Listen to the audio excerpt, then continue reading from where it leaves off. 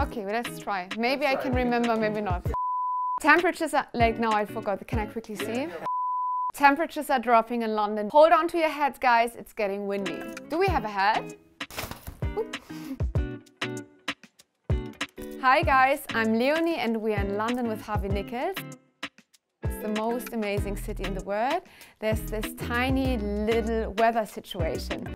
It looks so disgusting. Also, the wind is blowing the rain. Ugh. So today I'm styling 3 outfits, so we try to be a bit flexible and have an outfit that works for all occasions. The first outfit is how to style a dress in a versatile way. And we are styling this beautiful Petra one. So this outfit is all about dressing down a nice, almost maxi dress. Even though I pair it with a blazer, I love to wear an open heel. It's a risk in London, but I do not compromise when it comes to shoes. And to have a little playful detail, I love this Regina Pure bag. And if it's getting rainy, we can just... My next look is all about how to stay warm and cozy on rainy days.